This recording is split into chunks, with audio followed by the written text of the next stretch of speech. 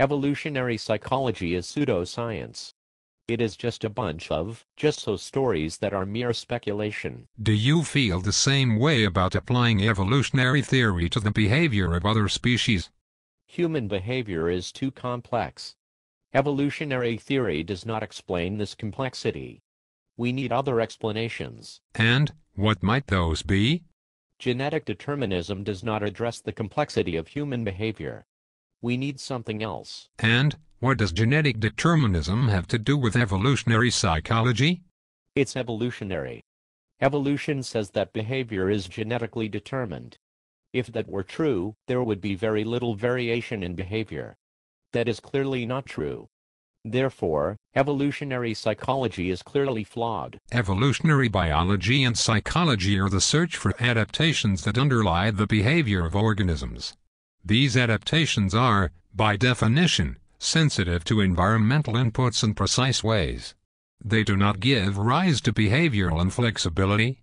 Rather, they allow for and make possible the behavioral flexibility we see in organisms. Human behavior is more nurture than nature, while the behavior of animals is much more a consequence of instincts. Human behavior has broken free from animal instinct, and is now the result of our free will and ability to choose our destiny. Are you familiar with William James? He was an old psychologist. James reasoned that human behavior is extremely flexible, not because we have few instincts but because we have many. Human behavior is too flexible to be genetically determined. Human behavior is caused mostly by social and cultural influences. Society and culture came from somewhere, right?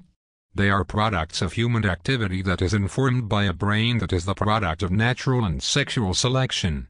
Variation in human society and culture is simply a result of the operation of the same evolved brain operating in different environmental circumstances. But, if behavior is genetically determined and reproductively fit, why do people use birth control? Most behavior is not genetically determined. People use birth control because they don't want to have a baby, at least at that moment. Then evolutionary psychology is stupid, since it says that people have sex in order to reproduce. People do not necessarily have sex in order to reproduce.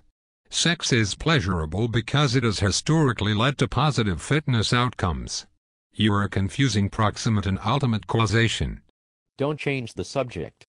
Sexual behavior cannot be genetically determined because, many times, people do not want to have offspring.